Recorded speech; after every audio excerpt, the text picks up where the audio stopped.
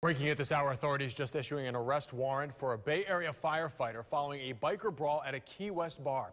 The I-team profiling this suspect several times because of his membership in what authorities call a criminal motorcycle gang. Investigator Jared Holbrook joins us with exclusive details you won't see anywhere else. Jared. Well, Clint Walker is a known member of the Outlaws Motorcycle Club, and officers say he's in the middle of this new video showing that brawl. They think that's him right there in the white shirt. He's also a member of Hillsborough County Fire Rescue. Everybody kept saying, "What just happened? What just happened?" This was the scene at Rumor Lounge in Key West. Police say a group of 15 Outlaw Motorcycle Club members started a brawl after an argument. Katerina Dini was DJing that night. Several were hurt.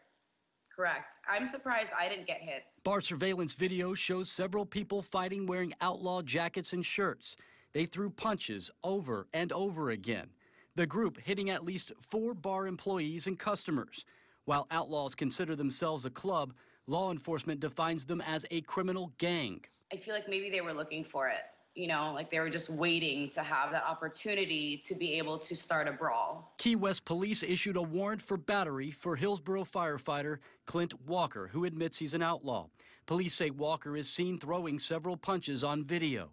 The I-team talked to several witnesses who all say it all started after an argument with an African-American woman. Those witnesses say a different outlaw told the bar owner to get that N-word out of here.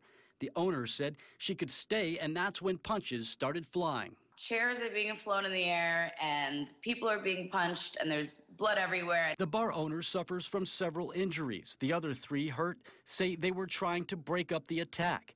Then they were jumped. At one point, one man picks up a chair and slams it into someone. The I-team has done several stories on Walker after a St. Pete police officer tased him in a nightclub after police say he was being combative. He was charged with battery on a law enforcement officer, and later those charges were dropped after the officer was captured on video acting aggressively. Now Walker faces this new charge in Monroe County. The fact that they were injured for really no apparent reason makes me extremely angry. Extremely angry. I spoke with Walker about the incident. He says no comment. His attorney is looking into it.